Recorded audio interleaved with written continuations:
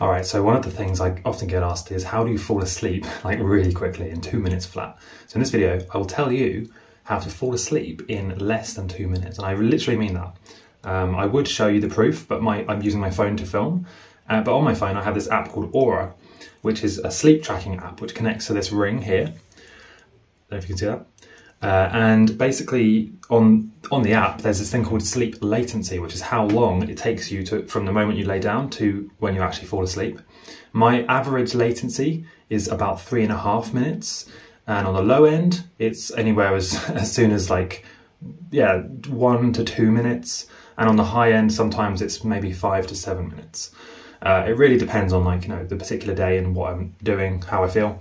But my average sleep latency is very low, so that's kind of like my backup, my proof that I know how to fall asleep in 2 minutes flat. In fact, 2 minutes is probably, I would say, on the fast end. Really, you should be aiming for between 3 and 5 minutes, but 2 minutes, 3 minutes, 5 minutes, it's all kind of the same. As long as it's under 10 minutes, I would say for most people that you're going to be happy with that, right? If you can fall asleep every night in under 10 minutes, 2 minutes, 5 minutes, whatever, you're going to be happy, okay? So that's the intro. So this is something that I've learned deliberately. I deliberately decided I'm not sleeping efficiently and I'm wasting it was taking me about 45 minutes every night just to fall asleep. So I thought, hold on, that's 45 minutes kind of wasted where, I'm not sleeping efficiently. If I can fall asleep faster, then I can get those 8.5 hours in sooner, then wake up earlier and get more done. Or, experience more life, go on more adventures, whatever. So, I think we can all agree, the less you have to sleep or the less time you have to spend in bed, the better, because then you have more time to do other things. So how have I done it? Well, the first one, and probably the most important one, is activity during the day. I cannot stress this enough.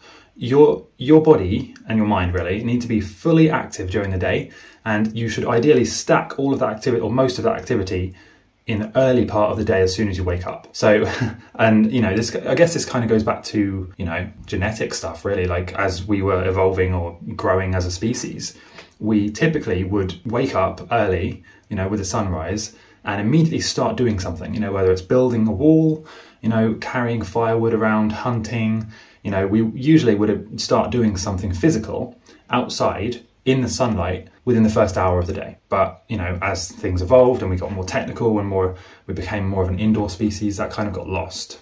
And it had a massive detrimental impact on people's sleep quality. Naturally we should be falling asleep pretty much instantly. As soon as the sun goes down, you relax, do a little routine, whatever, get into bed, lay down and fall asleep.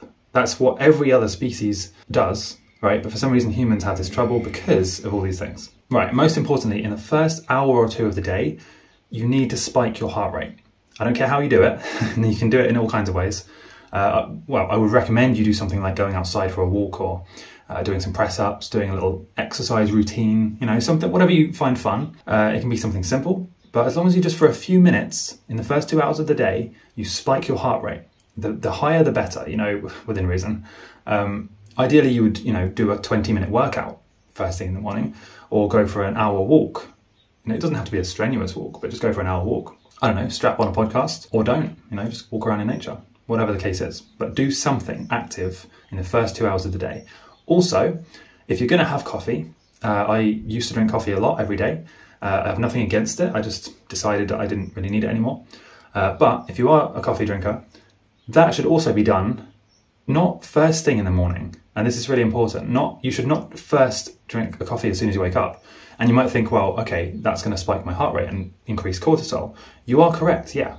But if you do it first thing in the morning, you're adding that cortisol spike to the already existing cortisol spike that you get from waking up and moving around, exercise, sunlight, etc. So what happens is you get a crash at about 10:30 or 11. So if you want to be really smart about it, obviously you shouldn't have caffeine before lunch. Oh, sorry, after lunch, I mean. But if you really want to be smart about it, the best time to have coffee is, let's say if you wake up at 7, you would have your first and only coffee of the day at about 10:30 or 11. So a bit later in the morning. And there's a bunch of studies on this. Yeah, we could go into the biohacking side of things, but really that's not what this channel is for. But yeah, that's my recommendation. Coffee, 10:30 to 11, and then exercise before the coffee, if you can imagine such a thing. It might be a bit difficult.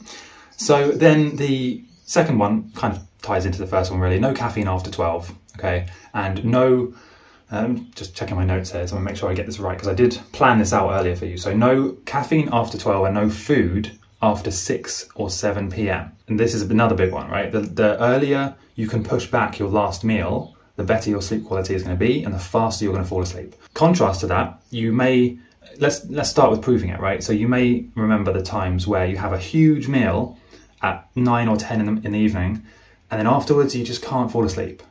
You just feel rubbish, your digestion's all churning, right? Hopefully, I would imagine you've experienced that, and you know that if you have a super late meal and it's really big, and then you try and fall asleep, you're going to have trouble. Contrast to that, if you push your last meal back to, let's say, 5 or 6 p.m, by the time it gets to 10 p.m, you're all light, you're relaxed, you're not digesting anything.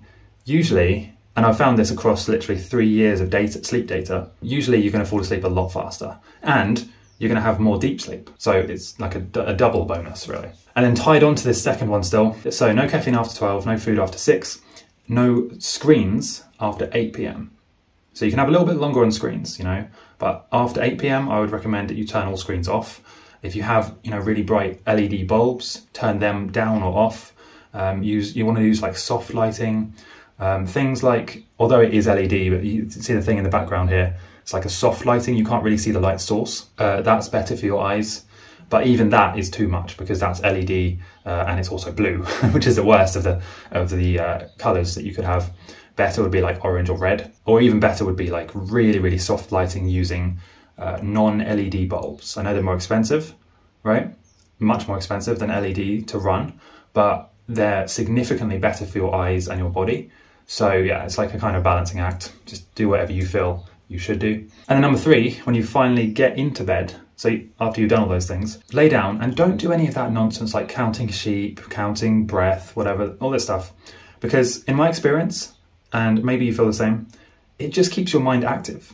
It doesn't really help that much. I know it's like an old wives' tale, count sheep or just count your breaths, count to 1,000.